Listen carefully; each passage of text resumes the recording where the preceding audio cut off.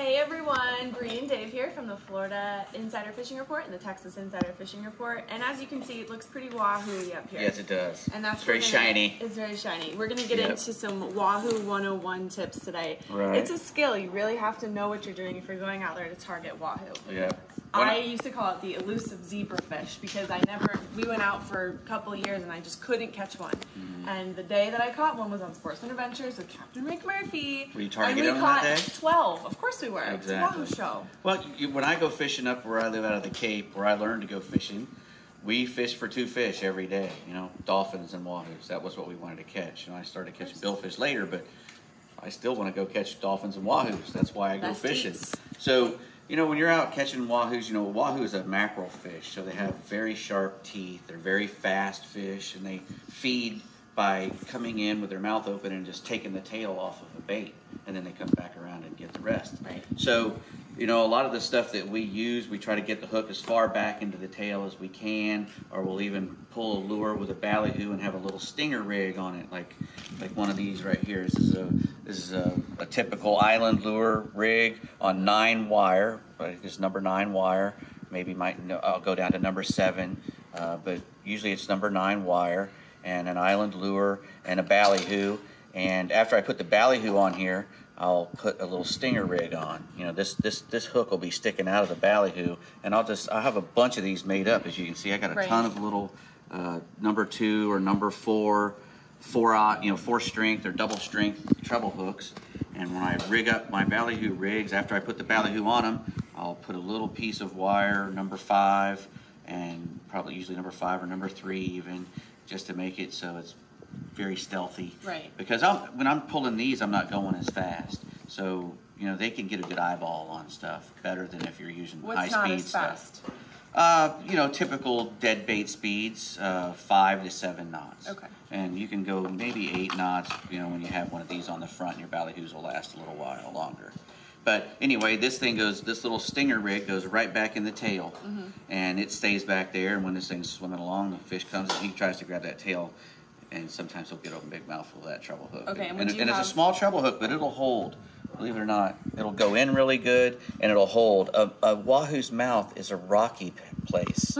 It's not a place you want to be. Where a seed can find no purchase. So, you want to have something small sometimes and very, very sharp that'll penetrate that bone. And would you have 3 or 4 of these out, like lines? Yeah, I'll run up to 8 lines on my little center console boat.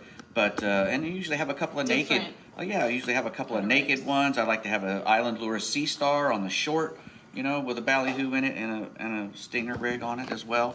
And those work really well. A lot of times in that same spread, I'll have a big cairn swimmer like this, a big trolling plug. Because a lot of these things get slammed a lot. Yeah. The hookup ratio, even with the single hooks, if you replace the double hooks on here and put single hooks and nice swivels, the hookup ratio is not that great. They get slammed a lot, but at least you'll know that, hey, there's some wahoos around. Right. Now, what everybody's doing nowadays is doing high-speed trolling. And I got some Diamond stuff here. Diamond, they make everything from the swivel all the way down to the lure. And what you'll do is when you're going, high-speed trolling is anything over 12 knots. And that's what they consider high-speed trolling. And you'll want to start using a high-speed shock leader once you get going that fast. And how that works is you'll have your main line, down to a swivel, and then you'll put one of these trolling swivels on. Put a trolling swivel on, then your shock leader at that end actually. Your main line will come to this end, then your shock leader, 24 feet. A lot of guys go way overboard with it.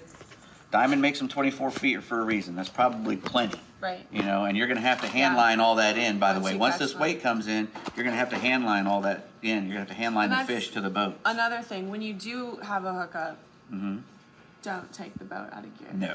You got to keep going. You got to keep going. Yeah, especially when you're high-speed trolling, because when you're high-speed trolling, that deceleration, plus it's a big smack, and that's what these are for, is a cushion, really, because monofilament stretches about 10 to 20% depending on the brand when it's wet. So if you've got 24 feet, it'll stretch 10% of that, or 20% sometimes. And that's a good stretch. And you can see a lot of these diamond lures. These are the brand new diamond high-speed trolling lures. Pretty. They're all real big and heavy, so they stay in the water. They've got various ones. They got jets and regular hanging heads. Like this zebra candy. Zebra candy. Yeah, that's what that one's called. But a jet heads work because they supposedly make a little bubble trail. All these are rigged on really nice 400-pound cable at the front, and you can even get them rigged with a nice hook set inside. And there's 900-pound cable in the hook set because a giant Wahoo can really do some real damage on even braided cable and stuff.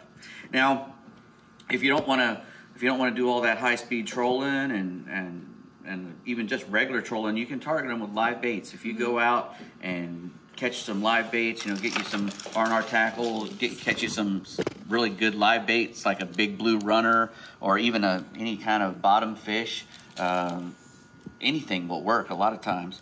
And what you'll do is you'll make yourself a little live bait rig like this. Ooh, I don't want to hook everything because they are getting pretty sticky. But you get you a live bait hook and you put that in the bait's nose, and then you stretch these down his back. 3 or 4 little trebles. Depends on how big the bait is. Right. And you can just string them out. And once you get that on the fish, you just toss it out over the structure that you're fishing and just let it sit. Put it on a rod holder and let it sit out there. You wouldn't believe the amount of big kingfish and wahoos that you can catch doing that by just putting out a live bait and letting it sit out there while you're bottom fishing or doing whatever you want to do at another time. Just willy-nilly catch a wahoo. Correct. There you go. Correct. Well, let's talk about time of year because, there is a time for them. Well, it depends on where you are.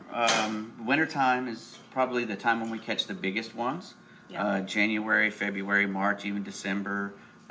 It depends, but wintertime is the time when we get the great big ones in here. Tides, all that. I'm not a big, I don't keep accurate records, and I don't know anybody who keeps records, but they say, everybody says the week before the moon and a week after the moon is good fishing for everything. So I imagine that would work for wahoos in the wintertime too. Perfect. Do you have a story that your first wahoo or your favorite wahoo catch? I caught one in a tournament once. I was working at Sport Fishing Magazine, and we had a little inter-tournament among the editors and the boat companies, and we would jump from boat company to boat company each day and bring a group of anglers with us who were coming to look at the boats. And it was down at the Isle Morada on the Hump. So all of us were out there fishing against each other in this thing, and I rigged up a black and red Sea Star, an island lure, with a nice ballyhoo on it, and I'm rigging it up, and one of the ladies is watching me. She goes, "Oh, that looks nice. What are you going to catch with that?" I said, "Well, I'm going to catch a big giant wahoo with it." And I threw it out there, and there was some guy out there chumming pilchards for the blackfin, and we pulled right behind him and drug right through his chum line there.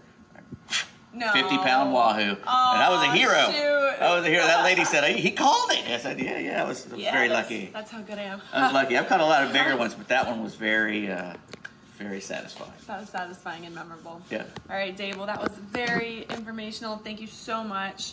If you guys want to hear more tips like this, make sure you subscribe to our YouTube channel, Captain Rick Murphy, and ding that notification bell. It'll be there forever. Forever.